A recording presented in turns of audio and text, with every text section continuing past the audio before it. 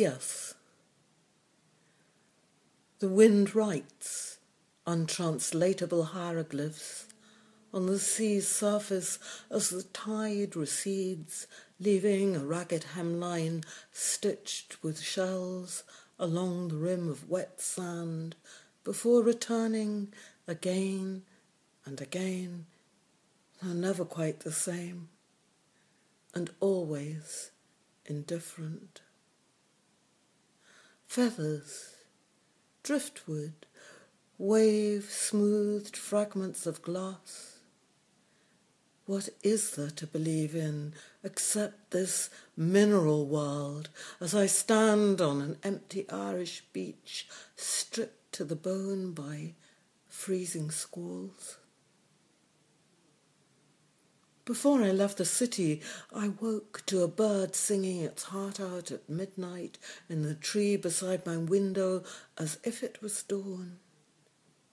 What sense can be made of things when all that's left of a young man stabbed beneath a ribbon of Christmas lights is a clutch of garage flowers?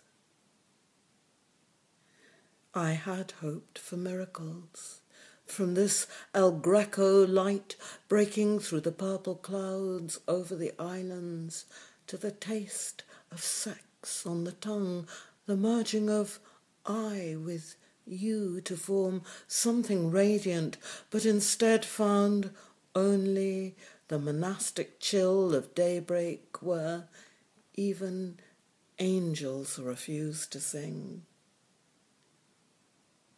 With the tide's turn, scum gathers at the sea's edge. Kelp, a plastic shoe, bob on the current as the morning slips through my fingers like sand, like love.